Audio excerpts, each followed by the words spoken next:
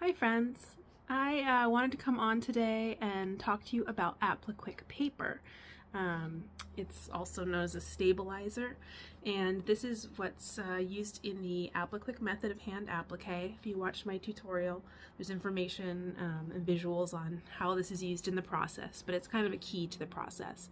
You trace your templates on them, you cut them out, you fuse them to your fabric, and then it leaves you with a kind of a perfect edge to turn your pieces over. It's not too soft so that you can do a real clean edge onto your piece is what I'm trying to say. This helps with that. And I often get asked about alternative things that you could use, alternative stabilizers.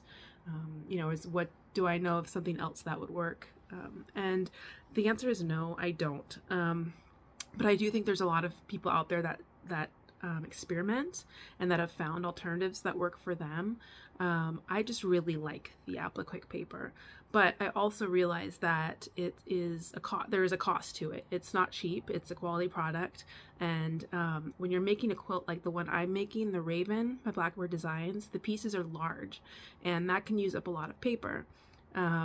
So I sell the paper in my shop by the yard. I would think maybe you'd need 3 or 4 yards of the stabilizer. I haven't been tracking, and it's going to be different for everyone because it depends how you lay out your shapes onto the paper. But again, this can add up, especially if you're doing a lot of applique and you're using the Apliquick method.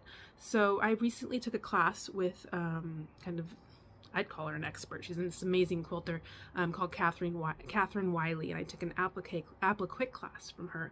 And she showed a tip, and I wanted to pass it along to you all.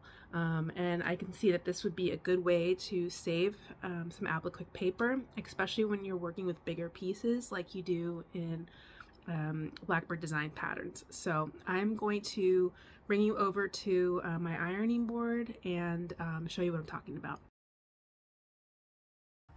I am working on block 4 of the Raven quilt, and I thought this pumpkin here would be a good opportunity to try out this method that I learned, which is very simple, and it basically entails when making the shapes out of the applique paper. So let me show you the template there. That's the middle of the pumpkin, so it's pretty big.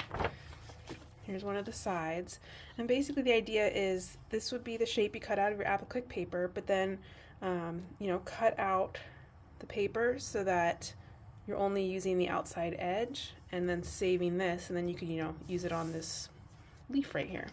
So I have done that with one of the sides of the pumpkin. I cut out the applique paper in the shape, and then I cut out the inside and I ironed it onto the fabric. I thought what I would do is show you how I've done that, so do one like it and then show you another trick we could try. So I'm just gonna, just like in kind of a kindergarten trick, you fold the paper and you cut it, and now you've got a hole. And then I'm just gonna go around, and I'm leaving myself about 1/2 inch. You could try it less than that. I just want to make sure it's fairly sturdy, especially when I lay it down to iron. If it was just a skinny line, I think it might be harder to stabilize it in place.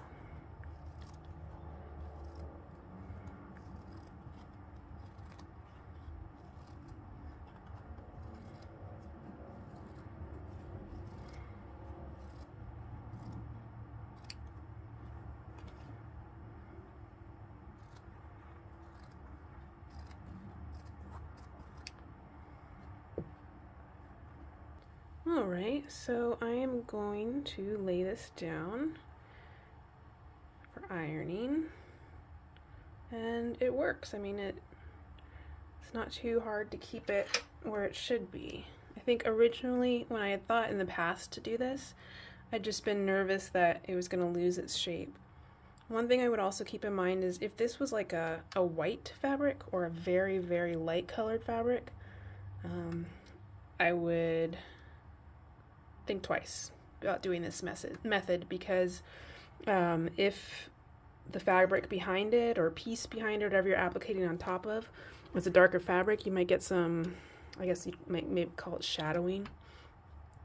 because the outer edge would be a different shade than the inside, if that makes sense. Just something to think about. All right, so this is all set for me to cut out. So that works good. And then I have this piece left over that I can use on other pieces in the block. So this is my center of my pumpkin. I am going to lay this down and fuse it as if I was just making a piece normally and not trying to save paper. Okay, so it's on there, ready to go. I could cut this out.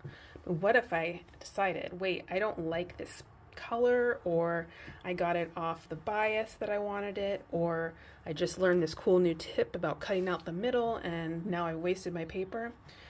It's not hard to just peel this right off. Right? No damage to the fabric. Probably a little less glue on this thing, but I will show you. But it will still fuse. And I imagine you can probably figure out how I learned that this works.